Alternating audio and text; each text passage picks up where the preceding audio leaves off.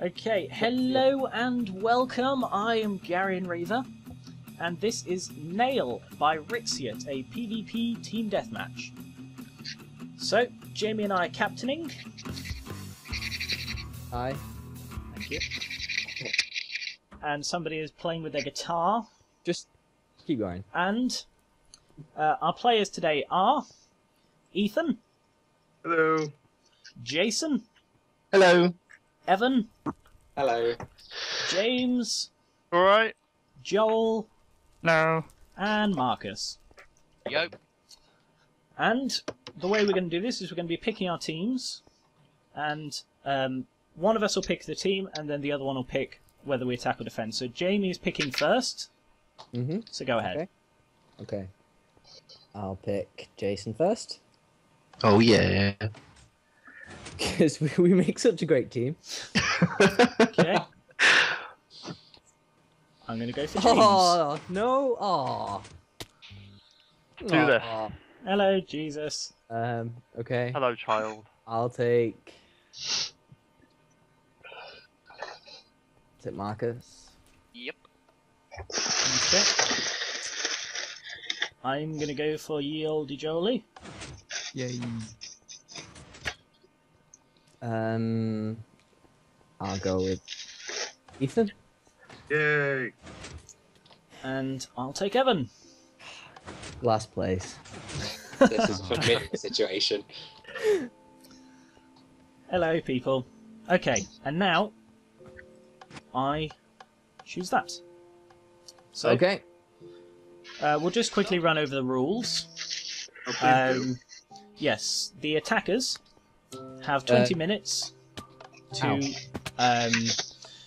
get into our castle and destroy the 2 sponge blocks. When we're both ready to go, we flick our levers, and then we flick the switches on the walls, and that'll begin a 6-second countdown. And then at the end of the 6 seconds, the defenders are released, and then we have 1 minute to prepare ourselves, get to the castle, pick up anything we want, before the attackers are released. There's a timer on the back wall that shows 5-minute intervals counting down. And then when the attackers, if the attackers succeed... I think when is correct.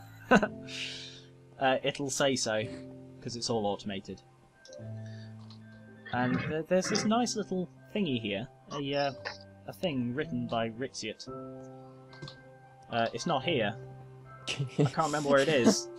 Here it Nice is. little thing here. It's not here, but it's nice. For want of a nail. For want of a nail, the shoe was lost. For want of a shoe, the horse was lost. For want of a horse, the rider was lost. For want of a rider, the message was lost.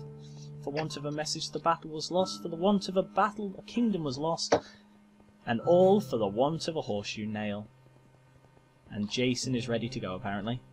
Oh hell yeah! I am ready. Okay, so attackers and defenders into their places. So grown up. Alright, we need to have a little brief thing about the strategy. Yes, so we run through, and from our little brief test match before, there are lights in the forest that we can flick off so that it'll aid with monster spawning.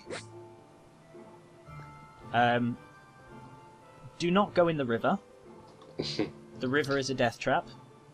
As I found out. As Evan found out in our little test match. So, go over the bridge, and if one of us could craft a pickaxe, Joel, if you could craft a pickaxe and an axe, Right. I'll give you the cobblestone, because there's a chest with cobblestone that I found. And then we need to destroy the bridge, so that they fall into the river. Okay? And then we've won. Plan. Or I could just detonate it, because I found some TNT as well. Alright, so that's the strategy. Grab everything you can. Evan, if you go... What are you doing again, sorry? Well, last time my aim was to find food, but I wasn't very successful at it. Alright, if you go through the forest, there's a melon farm. Okay. Just grab all of that and then raise it to the ground. Joel, you're on the tool duty. Mm-hmm. James, Yeah. stick with me and we'll loot chests because there's too much to carry.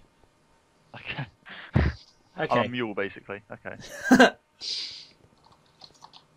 And don't seal yourself in any holes. Yes, I made that mistake.